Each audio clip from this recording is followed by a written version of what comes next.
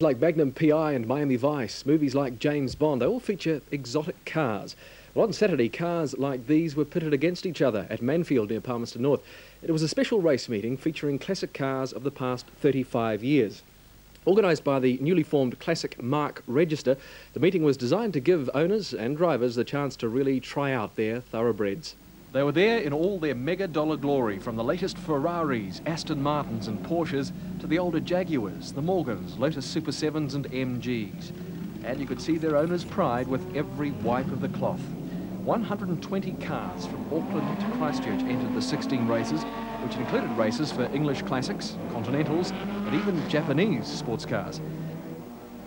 And just to show that the latest Italian good looks don't mean everything, one of the feature races was won by this 1954 Lister Jaguar. The register was started because we became aware that there were a lot of small clubs around New Zealand with a lot of enthusiastic members, but they didn't really have the numbers to run a formidable race meeting of this size.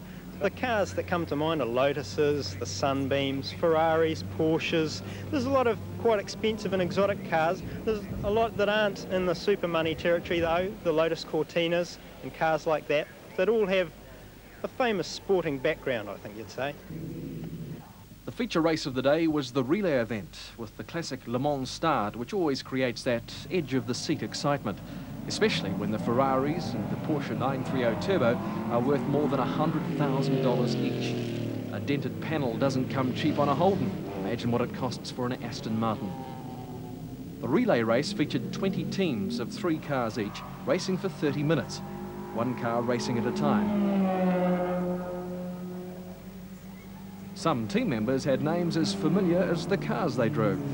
This is the first time that this sort of event has come to Manfeild, and it's been extremely well organised.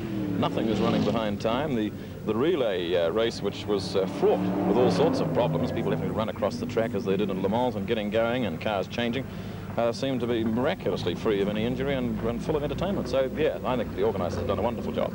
Why do you think a driver with such a thing as a Ferrari, worth possibly $100,000, risks it on a track? Well, it's nice to know what it'll do, isn't it? I mean, it really is nice to know what its heritage is. You can't do it out in the open road. I mean, you have the car just because you love cars and you've got the money to buy them. Here's a perfect opportunity to have a burn. And you're not in danger, would you? I would love to, if only. An expensive confrontation between a Ferrari and an AC Cobra replica saw the Cobra team take out the race. And as usual, exotic cars attracted the odd dreamer.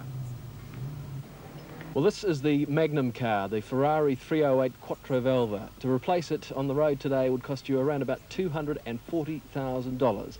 Not a bad house for that. Tell you what, it's beautiful. And the only chance I'll ever have of getting one of these is to win one of these, the Golden Kiwi. I tell a lie, actually. I didn't win the Golden Kiwi, but I went out and bought myself a Ferrari today. Isn't it cute? We'll see you tomorrow. Veronica now has the weather. Good night.